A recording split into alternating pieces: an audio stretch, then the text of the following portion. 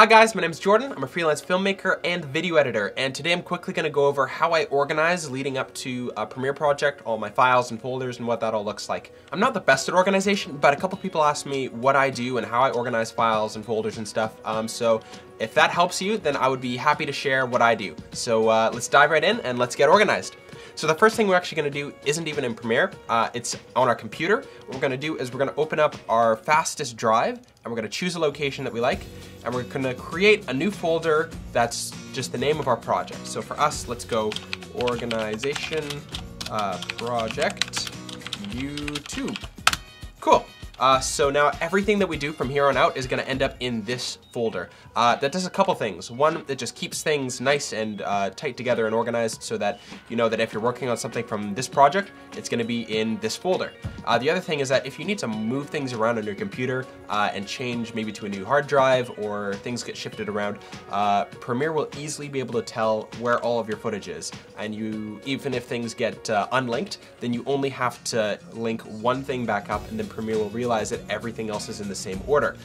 So as long as you know where this folder is, you're never gonna have a problem with unlinked media or media offline or any of those terrible things that if you're a video editor, you hate when that message pops up.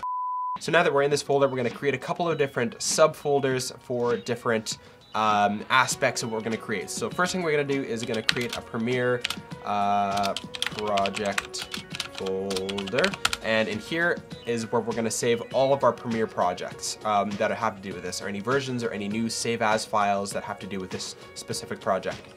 We're going to create video footage. Going to create, maybe you do some screen capture work, so screen capture, maybe you're a gamer and you want to do a gaming video.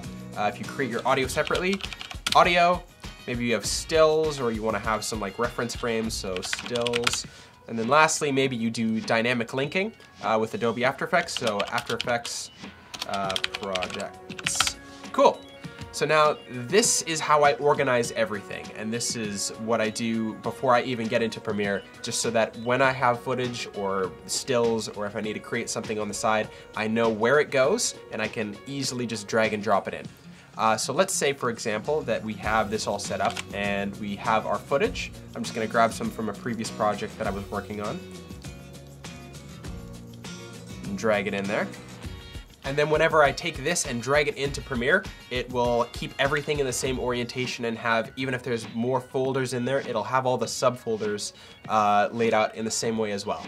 So it just keeps everything nice and organized and nice and neatly arranged the way I like it. So now that we've figured that out, let's dive into Premiere, and I want to go over the next piece of kind of organization that I do, and that's naming your project.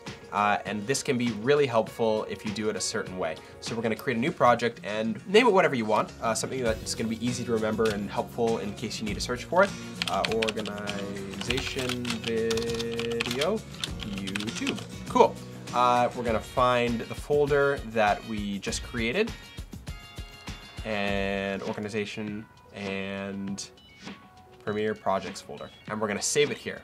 Now this next piece here is something that has helped me out a lot. What we're going to do is we're going to just tack on to the end of the name here 6 digits, and that's going to coordinate to the year, month, and day that you are working on this project. So for us, that is right now 17/01/13.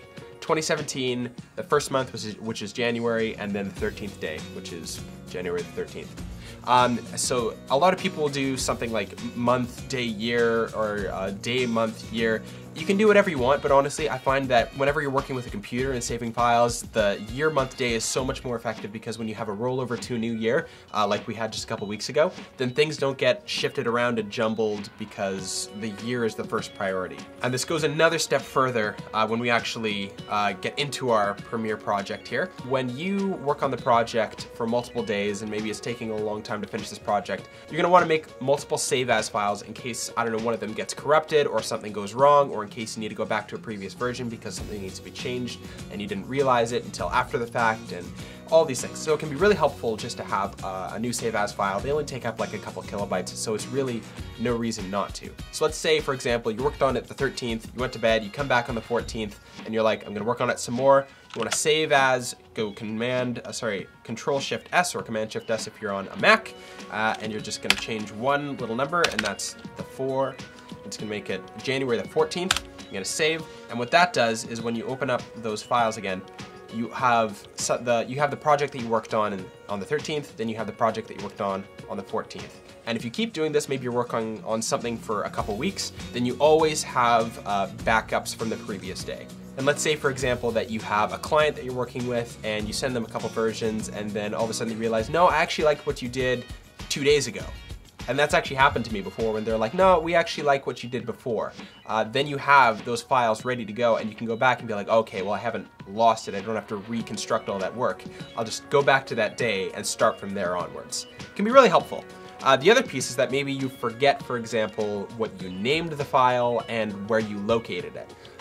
If that happens, then what you can do is you can search for the day that you worked on it. You're like, I know I worked on it this day. So 17/01/14. And look, there we go.